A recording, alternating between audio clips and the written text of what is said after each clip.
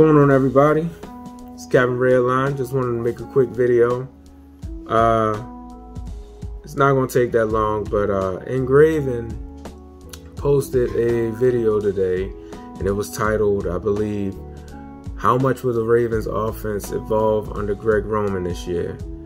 And I commented and I mentioned that, hey, Greg Roman really needs to step up his play calling in the passing game. And he has to be more creative in the passing game. Can't be so predictable.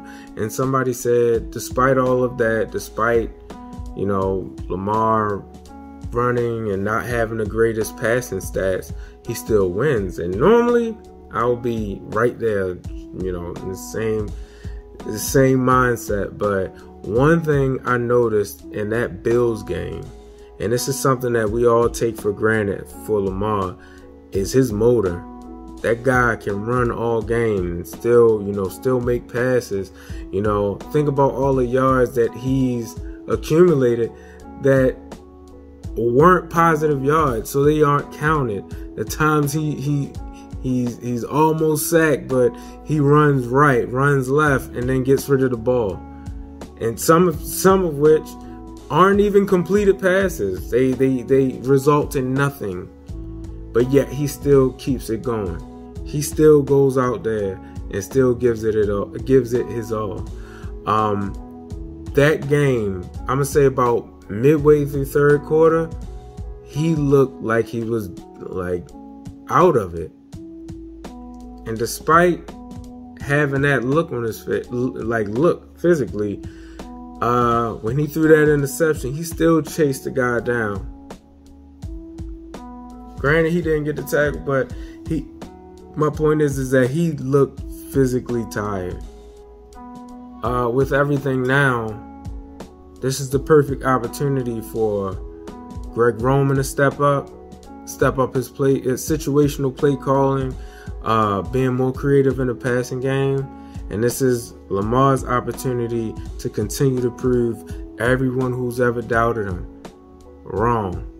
Because at this point, all they say is, oh, Super Bowl, can't throw. Even though he's proven that he can throw, that's the narrative that people drive. But this is his opportunity to shut that up.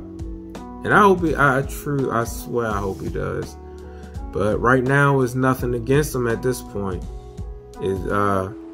He has the prospective weapons now with the draft picks. He has Sammy Watkins, and like I said before, you know, he has plenty of options now. Or he's going to have plenty of options once the season starts. But I'm interested in seeing where this goes. I'm excited. But let me know what you guys think. Am I reaching with this one? Do you guys think of, you know, has it been in the front of your mind how often he runs and every play he's still giving it his 100%? And I really appreciate that. I'm glad we have a quarterback that can and will do that, because, you know, we could be in a way worse position. But hey, let me know what y'all think.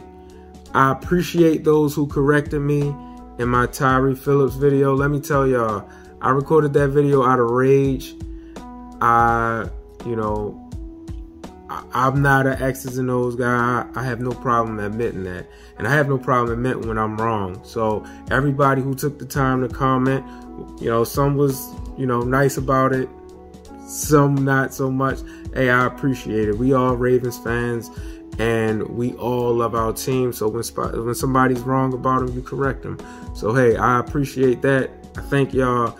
Let me know what y'all think about Lamar's motor, and that being, to me, one of the most underappreciated things. This is going to be a different Ravens team, and I'm excited. Let me know what y'all think. I'll holla at y'all.